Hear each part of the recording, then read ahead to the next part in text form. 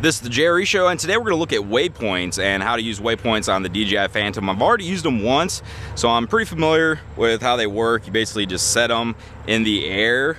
It's a little different than I thought it would be. I thought maybe you'd just kind of tap it out on the screen, but I guess that's not the case. Let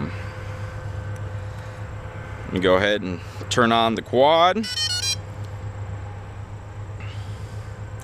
And you want to make sure that the transmitter is in the F mode. Right there, F mode. And take a second here to warm up. And I'm already, this little icon up here, you touch it, and that's where the course lock, home lock, point of interest, follow me, and waypoint. We're going to do waypoint right now. And waypoint, basically you plan out, you map the area that you want it to go. So for instance, I'm out here kind of at a lake, and if we look around here, there's a lake, so I'm probably gonna go somewhere from there to there to there to here, and we'll try it out with different heights.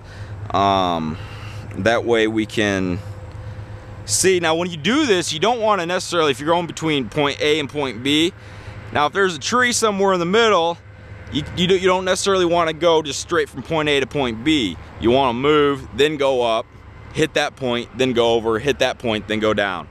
So let's just take it off, enough talk, and we'll take off the quadcopter here, and let me hit record. So it's recording now. I'm gonna bring it out right about there, and we'll hit the waypoints, new mission, and now it brings up this right here. Now we have a delete, and then we have a record. Let me kind of bring it right here. I know it's lined up there. So we have the delete and the record. So what I'm gonna do is I'm gonna move the quadcopter around and set the point. So the first point I'm gonna want is, we're gonna have to go up because there's some trees right there, you see. So I'm gonna want to go up quite a bit, just so I clear all the trees around me. I don't want to take any chances or anything like that. So this can be my first home point. So I'll go ahead, I'll hit record. Let me show you here. I'll hit record just like that, and you can see there on the map now that I have a number 1 that just popped up. So that is my first point that it will go to. So the next one, we'll go ahead and I'll just fly, let's say, over here. Right there looks good. And let me move the camera down here. I'm not sure if this works with the camera, to where if I move the camera right here and set the point, if it will actually move the camera and set the point. So I guess we're kind of checking that out here. So at this point, I'm gonna hit record. So there's my point 2, and I'm gonna go back up, and my point 3 will go right above those docks right there. So let me show you here. I'm going over to the docks, and I will hit record, and now I'm gonna go back to right here, right above me, and I hit record.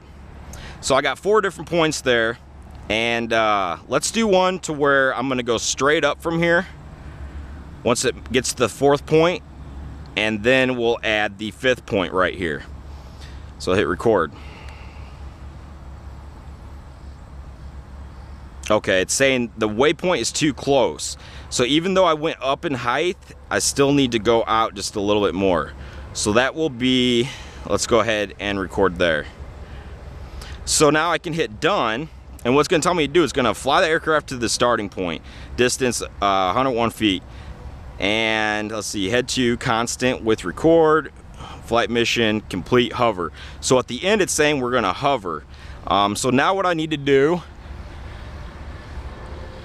is bring the quad to the starting point.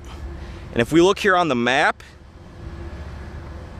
look, I can go straight till I get to the number 1, or as close as I can get to the number 1 here. And then I'm gonna hit apply. And then return to home altitude. Current altitude 71 meters. Aircraft will return to home point if low battery. And yeah, that's that. So I hit apply, and it says uploading waypoints, and it just takes off. So let's see here. The mission will continue even if the RC signal is lost. So we're dropping elevation right now, and if you see up there, it just took off.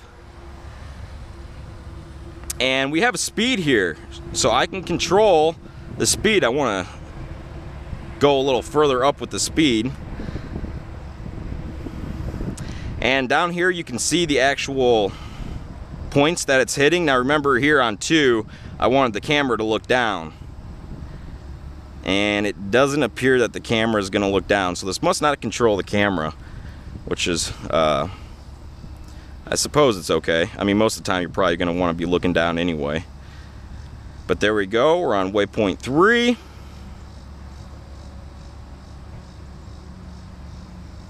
There's waypoint 4.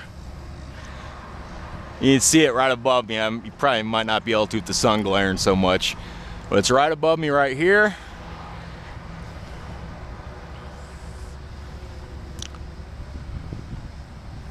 I believe 5's right there under 6. Or it might be resting on 6 right now. Okay. Let's see. Yeah, it's stopped right there, so that must be the end of the waypoints, I believe. Yeah, because it's holding right there, distant 102 feet. So yeah, we're sitting at 6 right there. So it's hovering now right above me.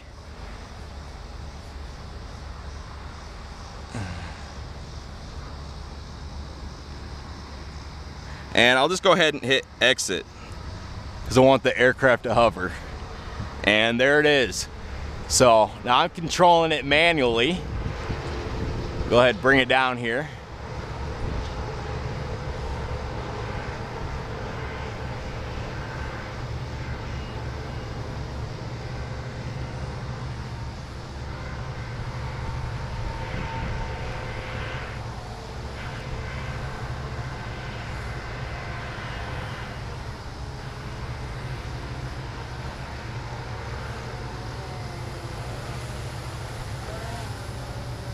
And that's waypoints. So I can actually save it in here if I wanted to come out to the same area that I was at and run the same course, which is nice. I mean, I'm sure there's tons of uses that you could think of, you know, for basically just monitoring land and things like that. But there we go.